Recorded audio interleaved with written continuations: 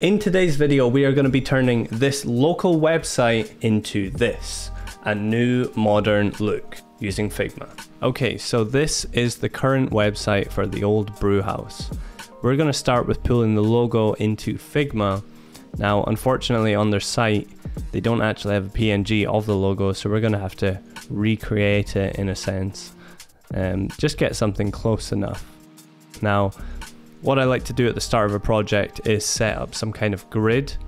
Now I usually go with a 12 column grid, 20 pixel spacing, 80 pixels margin. This can change depending on what type of project you're doing. Now we want to have a look at some of the images they have on their current website. Now these are not very usable, so let's have a look on Unsplash and see if they have a similar thing. Because what we're trying to do is we are just trying to convey a website redesign. Obviously we don't want to choose images that are too far removed from what the actual place looks like. It's got to convey the look and feel of the business, and sometimes using example images that you could then get a photographer to go shoot later on, that can be really useful. So let's paste in some text that we have on the website and let's get to work on our hero. So we're going to start with dragging a big frame across the hero. Now what we're going to have in this section is two call to actions for the main things that the business does, which is a food menu, and they also have rooms to stay in. So I think this would be quite cool, having these two boxes, these call to actions sitting in the right of the hero. So we're going to just experiment with that.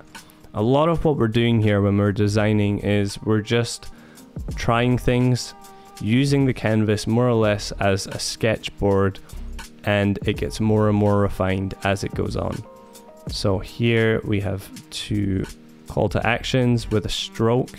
Now we're going to play with the opacity of these, and we're actually going to add a cool effect to it, which is this layer blur. And you see this quite a lot on new websites. There's a lot of it's kind of a trendy thing right now, so we're just going to try it out because it does look quite cool. Now if we give these strokes the same color as the logo and then just reduce the opacity a little bit, that might look quite good. The key thing is with whatever you're doing, you want it to be consistent. So you will see me copying and pasting a lot of different elements and changing them, but there's a lot of going back and forward.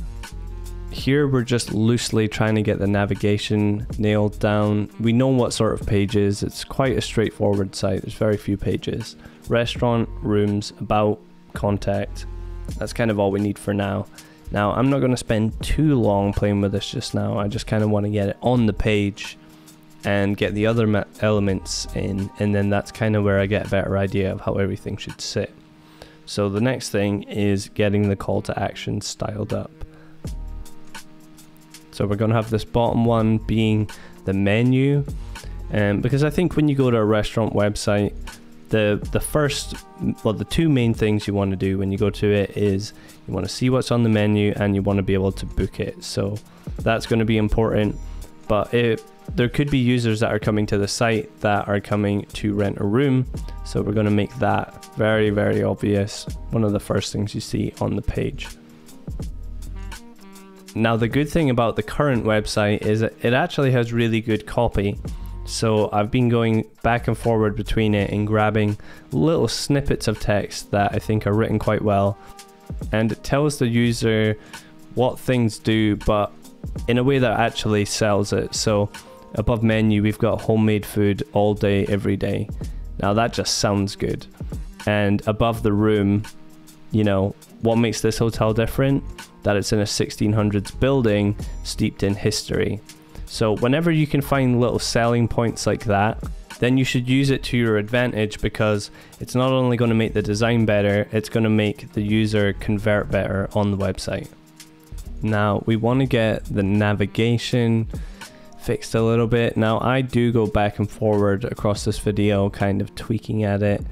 The problem I'm having right now is that I know the font I'm using just now isn't going to be the final font. but I'm still kind of sketching out ideas, so I am just still running with it, trying little things. The more little things that you try is where you kind of figure out the magic in what you're doing, and playing with everything, going back and forward and refining, cross comparing things with different elements. That is where you get your consistency, and for me it just ends up coming out to an overall clean style. Here I'm adjusting the size of the text box. Now this is one thing not to be overlooked. You know, with good copy, it's just as important about how well it sits on the page, and a big part of that is character length, word length. How bite size is it just to read? Now we actually have a pretty big message in our hero, so you know, to make it short and snappy, then we don't want to have too many words on one line. So we will add in a Facebook icon in the header, because I think they're quite active on Facebook. And here finally we're going to change that Times New Roman font with this one, which is a little nicer. Well, it's a lot nicer. Now it's only going to work at quite a large size because it's quite a decorative font, so we will use it somewhat sparingly, but I think it gives it a far classier, high-end sort of look. And then we're going to change this font too. Now you have to be careful that whatever fonts you choose, that they work together, and I think this is quite a nice font pairing. But you have to be careful if you are using more of a decorative font, maybe have more of a sans serif for some of your smaller text sizes, just so it's readable. Now one thing we're going to add into the header is a Book Now button, just in case the user happens to be on a page that doesn't have such a prominent call to action to do so, that it means that it's always going to sit there, it's always going to be one click away and just right up there with the navigation. So we're going to add that in, and we are going to define our first button. Now we are going to just do this loosely, and then we will come back to probably polishing it up. So we more or less have our hero now. Now it is time to go on to the other sections of the website. We will be going back and forward and changing little things just kind of as you notice it. It's always good to be scanning the website. So although you might be looking at one section, kind of scanning the website, you might go up, you might change one thing higher up on the page, and then that might define how you want to design lower down. Here I am also adding like a subtle gradient to the bottom of the hero image, because I don't want it to feel like an image on top of the page. I kind of want it to blend with the content underneath, and so adding a gradient to the bottom, which is going to match your background color, is a good way to do this. Now we're going to take our hero title and we're going to work on some of the copy for the next section. Now I think we'll have each section focus on the different parts, the food and the rooms, and we're going to use more stock images that we could hopefully get the client to go shoot later on. Now obviously you have to be careful if you feel like it is not within the client's means whatsoever to get photography done, then you know, be a lot more straightforward with your design. Maybe choose a design that is less focused on the imagery, but for the sake of this website where it's just a concept, the client doesn't exist, it is just a local business that I am just making this for fun, and we're going to pretend that the client wants to get good photography, and that's just obviously going to make the website look better. Kind of a cheat. Good images, good assets, that's really what makes good websites. So now we're going to pull down this Book Now button down into what will be our food section. This will just be a further call to action to see the menu. You know, if we had more pages, or if we had a food specific page that we maybe just wanted to talk specifically about the food and have more details on there, then we could link it off to that. But at this point really we're just trying to build structure and style. And this section here I play around with quite a bit, just trying to get the text to sit. And here you can kind of see that decorative font falling apart. Like I said before, it doesn't really work at a smaller size, so it's probably going to make sense to use our other sans serif font, which is going to be far more readable at a smaller size. And then we're just going to play around with sizing and placement and just relative spacing between each element. And a lot of this we're defining now because it is a new section, and what we define here will come across into the other sections of the website. But that is looking quite good. And if you've seen there when I just resized the page and that started moving, if you make sure your constraints are set to left and top, that will stop that from happening. Now, just for a little bit of fun, as an experiment, see if this is going to work, we're going to draw in this crudely drawn scribble, which should be a flowy line, but because I'm drawing it with a pencil, it doesn't really look like it. But we're just trying things out here.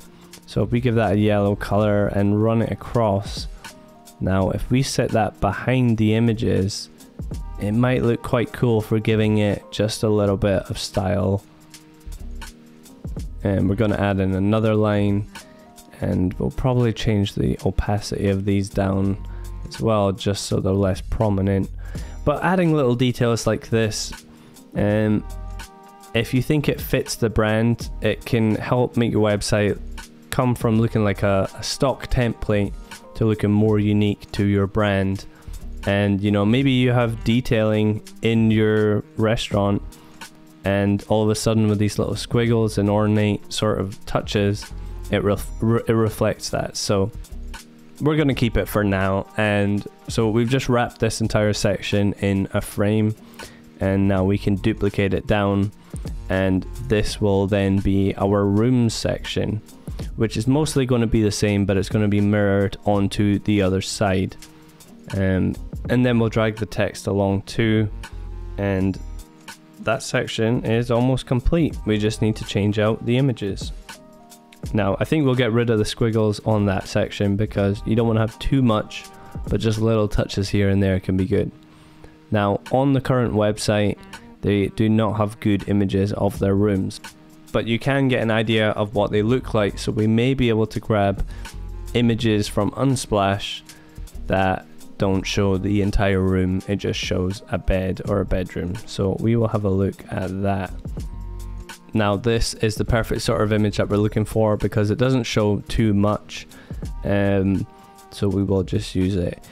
And this image too is actually going to give us the perfect sort of balance because we've got a light and dark for each section, and that looks quite cool. Now a super important thing for a restaurant or a hotel, something in the hospitality business, is social proof. And with that comes TripAdvisor reviews and maybe testimonials from customers. So we definitely want to include that because this place is very highly rated on TripAdvisor, and so we definitely want people to know about that.